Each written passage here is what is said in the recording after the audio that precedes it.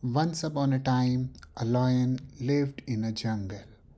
The animals of the jungle told the lion that they would each day send an animal for his meal. The lion agreed not to hunt for animals. Once it was the hare's turn. On the way, he saw a deep well and his reflection in it. He got an idea.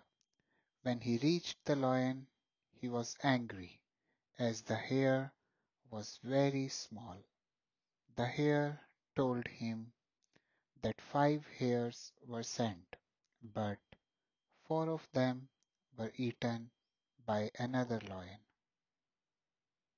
The lion asked the hare to take him to the other lion. The hare said that he lived in the well.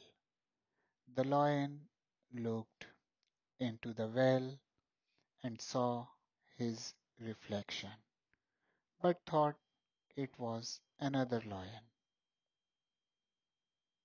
He jumped in to fight with it, but hurt himself.